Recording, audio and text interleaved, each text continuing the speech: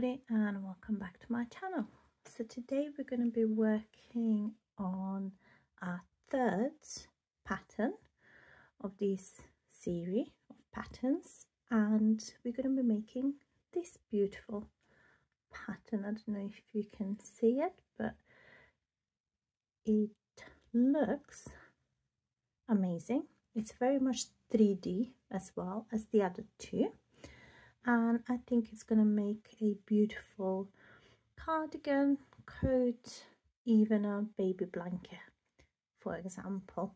Or you can use it to make, if you're making dresses, for example. So this is the one we're going to be making, and we're going to start it like always. I'm using a DK yarn and a 4mm hook as well. So we're going to start with that starting chain. I'm going to be making a sample, so mine is going to be a little bit smaller. If you're making a cardigan or maybe even a blanket, you have to chain the length that you need for your project. This pattern is worked in multiples of 2 plus 1. So I'm going to go ahead and chain 25 for my sample, and as I said, you chain however many you need for your project. I'll see you once we all have our desired chain, and then we're gonna start on row number 1 together. Okay, I have got my desired chain length. I've got 25 stitches and I'm ready for row number 1. We're going to start row number 1 in the 4th chain from the hook. So we're going to count 1, 2, 3, 4. In this 4th chain here, we're going to do a double crochet. Yarn over, insert your hook into that chain space there, yarn over, pull up a loop. You're going to have 3 loops on your hook, yarn over, pull through 2, yarn over, pull through 2. I'm going to be using stitch markers for the end and the start of each row. You might not want to use stitch markers, and that's absolutely fine. I just find that I get very easily distracted, so I'm going to be using them. Row number 1 is very easy, and it's just double crochet into each stitch all the way to the end. So keep on crocheting and put double crochet into each stitch, and I'm going to meet you at the end of this row. We're going to finish it together, and we're going to start on row number 2. This is what our work should look like after completing row number 1. I've got 2 more stitches left from this row, so I'm just going to finish that in that last stitch now, and that's row number 1 completed. So your work should look something like this. We are ready to start row number 2. So what we'll do for that is we're going to chain 1 and turn our work. Row number 2 is very easy and consists of single crochets all across that row. So we're going to start in this first stitch here. This is where our chain 1 is coming from, so that's this one here. So go ahead and put a single crochet right there. I'm going to pop in a stitch marker and then do a single crochet into each stitch all the way to the end. I'm going to meet you at the end of row 2. We're going to finish it together, and then we'll be ready to start row number 3. So I'm coming towards the end of row 2. Your work should look something like this. I just got the last stitch here to do. Okay, and this is our work.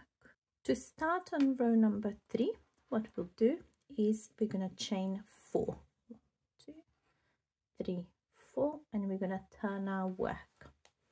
This chain 4 is going to class as double crochet plus 1 plus chain 1. So go ahead and pop in your stitch marker at that 3rd chain, because that's your double crochet. This will count as a double crochet. Next thing, we're going to do a front post double crochet cluster. How we're going to do that? We're going to start our front post 2 rows down in these double crochets that we've made in the first row. So yarn over, insert your hook at the back of that pillar like so, yarn over, pull through. So now you've got 3 loops on your hook, yarn over, pull through 2.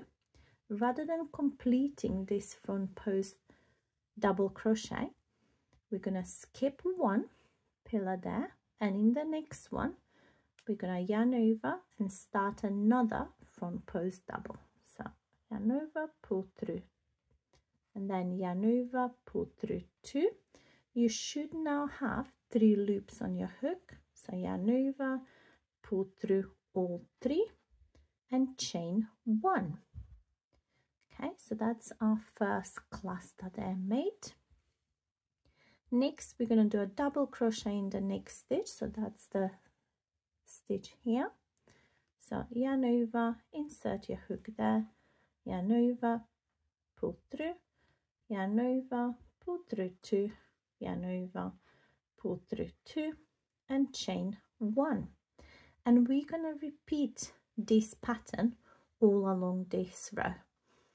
Okay, so yarn over, start your front post double in that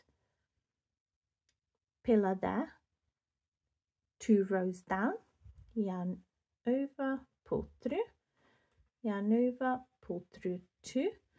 Do not finish it, skip 1 pillar, and then in the next one you're going to start another front post double like so, and this time you're going to finish this cluster. So yarn over, pull through all 3, you're going to chain 1,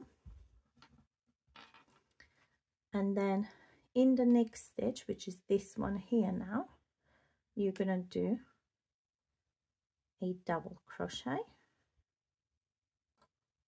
like so, and then chain 1 and repeat that pattern. Now on the back, if you're not sure where to actually put the double crochet, on the back you can actually count the stitches because you can actually see them there. Okay, let me just get, okay, so this is your chain 1, and then this is your cluster and another chain 1. So you've got 3 in between the double crochets that you're making. I hope that makes sense, but if you doubt where the double crochet should go, just look at the back and make sure that you've got 3 stitches in between those normal double crochets. Okay, so continue with that pattern, and I'm going to see you at the end of row 3. We're going to finish this row together, and then we're going to start with row number 4. This pattern is worked in 4 rows, so row 4 is going to be our last of the row repeat.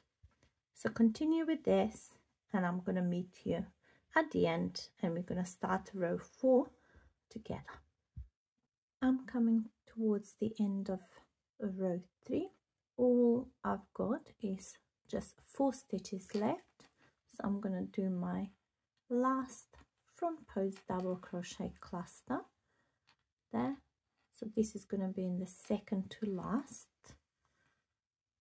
pillar, 2 rows down. I'm going to finish that, chain 1, and you're going to do a double crochet into this last stitch where we've got our stitch marker to finish that row.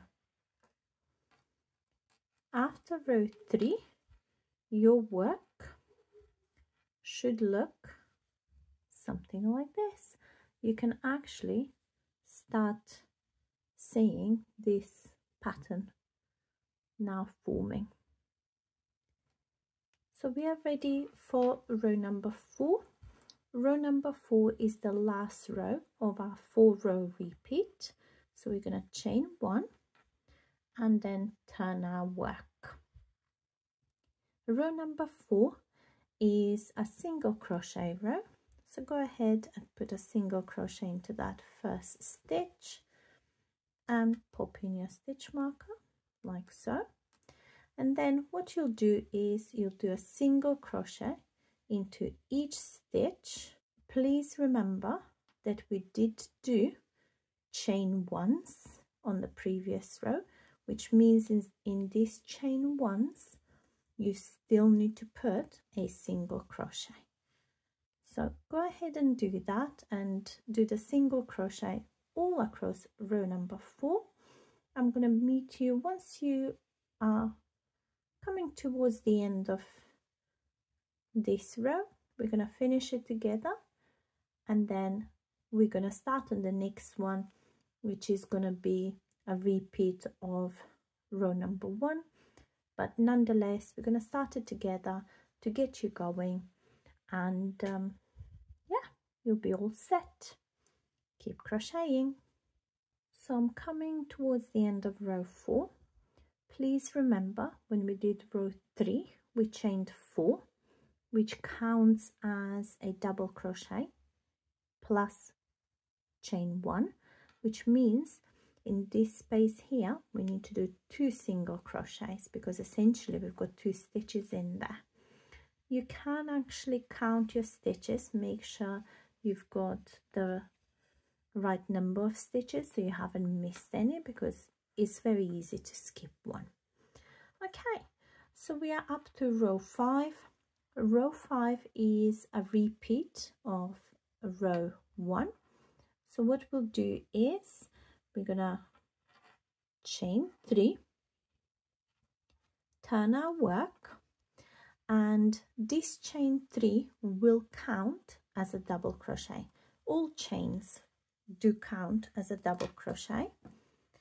So I'm going to take that stitch marker and just put it there, and just do double crochets all across this row, and that's pretty much it, guys. I'm going to keep crocheting until my work is a little bit bigger, because I want to show you what it's going to look like when it is a little bit bigger. Plus this is a different color yarn, so you might actually see the difference between the colors and how it works with different colors as well.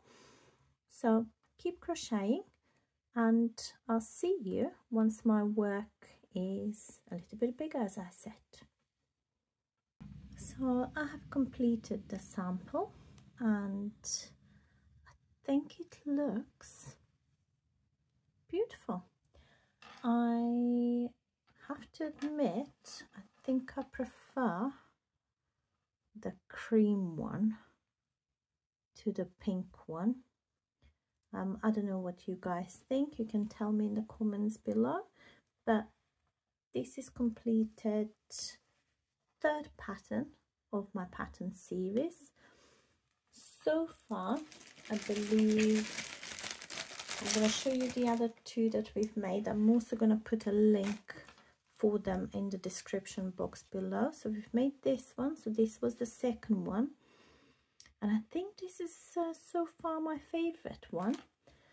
And we've also made this pattern, which I think is going to be absolutely fab for a coat.